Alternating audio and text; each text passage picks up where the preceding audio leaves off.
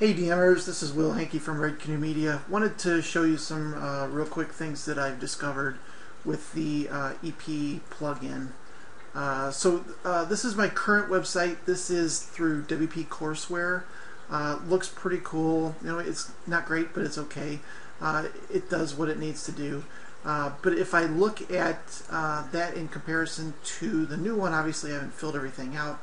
But you can see it does kind of give the same kind of look and feel as the DM Lab does. A couple things that I've noticed here when I click on one of these sections to open it, to expand it, it automatically checks the box and changes that amount there. Not a big fan of that, because if maybe I only got halfway through this and didn't finish it, I might not want that box checked. The other thing is, if I did finish this entire little section here and I went to close it, it turns the box off. So that's kind of a problem. It messes things up. The other thing here, as you see, it's actually not showing the video when I just stick the code in there like it should. I think that might be part of the Yoast plugin, or maybe that's just part of WordPress. But either way, it's definitely not working here, so it's not showing any of the videos. So you know, that's it for pretty much for the front end. Other than that, it looks okay. I'm not sure why it's not stretching all the way across, but I'm probably going to blame that on my theme, because it looks like it's doing the same thing here with the WP Courseware. It does show my sidebar, but for some reason it's not doing that here. As far as the back end goes, with WP Courseware, what you get is you actually get two different sections here. You get the training course, where you can add all these different things. It integrates nicely with S2 Member. And then you can add each different course unit individually. With the WP execution plan, when you click on that, this is what you get. You just get the one little section here, which is okay. When I click on this course, then it brings me to a page where I can put in my description, things like that, and then I click on Manage Course in order to actually get to each of the individual EP parts. So once it loads up here, I'm going to click that. Or maybe not. Okay, there it goes. It's acting a little crazy. So in the back end, here's the different sections of my course. I can click on each one of those, and then I see each individual, what I would call a module, I guess.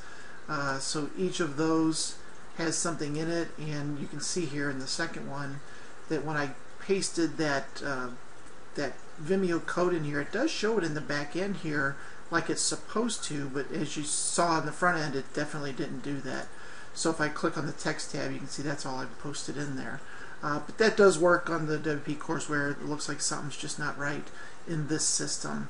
But that's kind of how the back end looks. Under the settings, there's not a whole lot there. I'm not a big fan of the ugly green. You know, I'd rather probably match my logo colors or something along those lines, and there's nothing there to edit any of that kind of stuff. You do have a course index page, which I haven't chose one yet for another reason I'll show you in a second here, but it does give you an option to change the different headings, and you can do some custom CSS, so I'm sure that's where I could change the coloring and things like that. Yeah, that's okay, but I'm not a CSS person, so that'd probably take me hours to do. So the last thing I wanted to show you was my FTP account here. When after I did a couple of things with the different courses, I came back to my site, and the site wouldn't come up. It was giving me a 500 error. And so I opened my htaccess because I saw that it had been written to today, and this is what it did. I mean, it really hosed it up bad. So it looks like over and over again it kept saving the beginning and end WordPress stuff, and I was not messing in the permalinks or anything like that. The only thing I've done to my website today is play with this courseware. So kind of interesting that it did that a whole bunch of times, so I had to go through and blast all these out of there so that my website would come back up. But it looks like it's on the road to being something pretty cool. I don't know that it's there yet, but hopefully that helps you guys. Have a great weekend.